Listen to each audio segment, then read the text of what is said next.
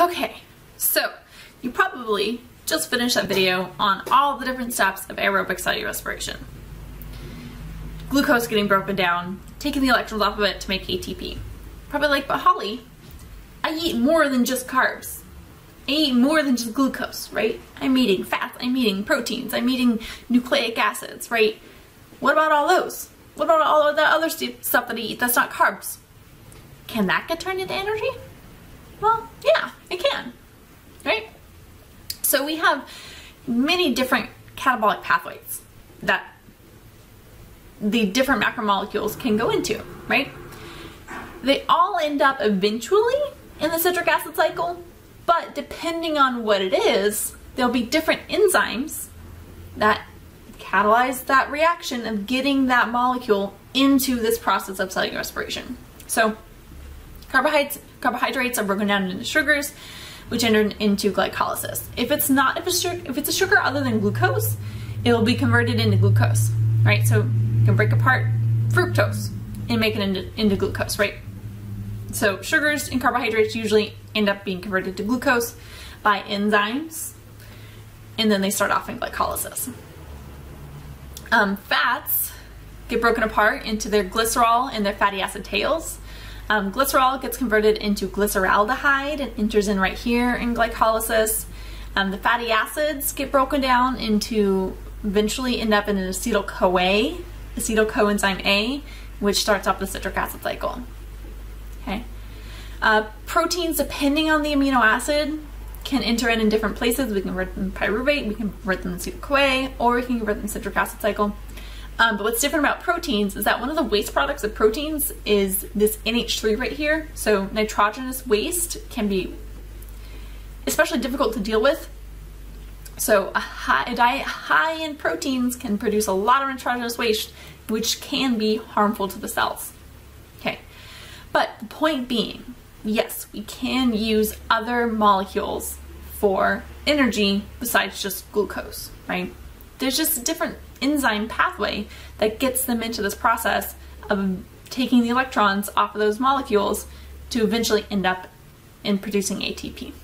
All right, so yes, we can eat lots of different things, eventually get some ATP out of them. And this also explains the process of cellular respiration, explains why we breathe in oxygen and breathe out CO2, right? We saw oxygen being used up in the electron transport chain, the final electron acceptor, right? And carbon dioxide is produced as we move that pyruvate into the mitochondria, and carbon dioxide is produced during the citric acid cycle. So cells are constantly using up oxygen, converting it to water, and constantly producing carbon dioxide as they're going through cellular respiration, as they're going through aerobic cellular respiration, right? So this is why we need to breathe, right? We need to get rid of that carbon dioxide waste, we need to get it out of our cells, and we need to bring in new oxygen so that way that cellular respiration can keep going, okay? So oxygen is converted eventually to water. Carbon dioxide that carbon that's in carbon dioxide was food. That's the carbon that was in food that you ate, right? So that's what our lungs are for, why we have a specialized respiratory system, so that way we can inhale oxygen, transfer that oxygen to our circulatory system. That way the circulatory system, the blood cells and hemoglobin, can carry that oxygen to the cells that need it, cells that are using up a lot of energy, and then carry away that wasted carbon dioxide back to our lungs, and then we exhale it, right? So this is why we breathe, so that way cellular respiration can happen.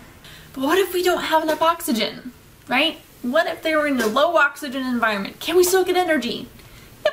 Yep, we can, just not as much, right? So we can get energy basically from a modified version of glycolysis. And there's kind of two pathways that we can get energy out of food without oxygen present. We're going to talk about ethanol and lactic acid fermentation. Okay, but it's basically glycolysis with an extra step. Okay, so if oxygen is not present, cells can switch over into what we call fermentation or anaerobic respiration. So in animal cells, you have probably experienced this before. In animal cells, when there's not enough oxygen, okay, maybe our lungs are being super efficient, or our circulatory system can't get enough oxygen into our muscle cells fast enough, they're using up so much energy, burning up so much oxygen that they can't get enough. Our cells can switch to what we call lactic acid fermentation. Basically, what this is we don't transport pyruvate, the pyruvate they ended up glycolysis with. When there's no oxygen, it doesn't move into the mitochondria. Mitochondria is like, nope, we're out, no more oxygen, gotta shut down, okay, we're out of business, shop's closed. So pyruvate, when there's no oxygen, can get converted into lactate or lactic acid, okay? This process right here, at the end of glycolysis, this pyruvate molecule, when it gets converted to lactate, that process actually regenerates to NAD+. So we take the electrons from NADH, we add them back on to make lactate, and now we regenerate this molecule. Because often, this NAD+, if it's not making its way to the electron transport chain, we're going to run out of it. We're going to be in low supply. So we need to regenerate this NAD+. That way, we can still at least make a little bit of ATP during glycolysis. Remember, glycolysis produces a net of 2 ATP. So it's a way in kind of emergency situations for animal cells to make a little bit of ATP if there's not enough oxygen around. There's no carbon dioxide produced as a result of this, but we get lactate, okay? If this starts to build up, if our cells are functioning under low oxygen environments for a decent amount of time, it can start to burn, okay? If you've ever felt that burning sensation during intense exercise, that burning sensation in your muscles, what you're feeling is your muscles going through lactic acid fermentation, and that burning is that lactic acid building up in your muscles, okay? That's different from the soreness that you'll feel, like especially if you're just starting back into lifting weights or something, or just starting back into exercising. You might be sore later that day or the next day. That's something different. That's called delayed onset muscle soreness, and that's caused by damage to the tissue, but it's natural. It's how you build muscle. But lactic acid fermentation is the burning sensation that you feel during exercise. So this is how animal cells produce a little bit of ATP in low oxygen environments. We will see in lab how other organisms, yeast especially, goes through anaerobic respiration in low oxygen environments. So when there's low oxygen, yeast goes through what we call alcohol fermentation.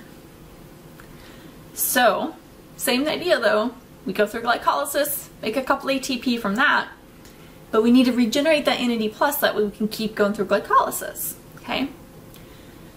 But instead of turning that pyruvate into lactate, we are going to convert that pyruvate into ethanol. Ethanol right here. You know ethanol as alcohol. It's how we make wine, it's how we make beer, it's how we make spirits. Ethanol, right? So we call this alcohol fermentation. So fermentation is just respiration without oxygen. This process does produce carbon dioxide though, right? So this is what's going on when bread is rising, okay? That carbon dioxide that's produced causes your bread dough to rise, right? This is also why beer is bubbly. In wine, that gas is allowed to bubble off, and when we make beer, we keep that gas in the solution, which makes beer bubbly. Pretty cool, right?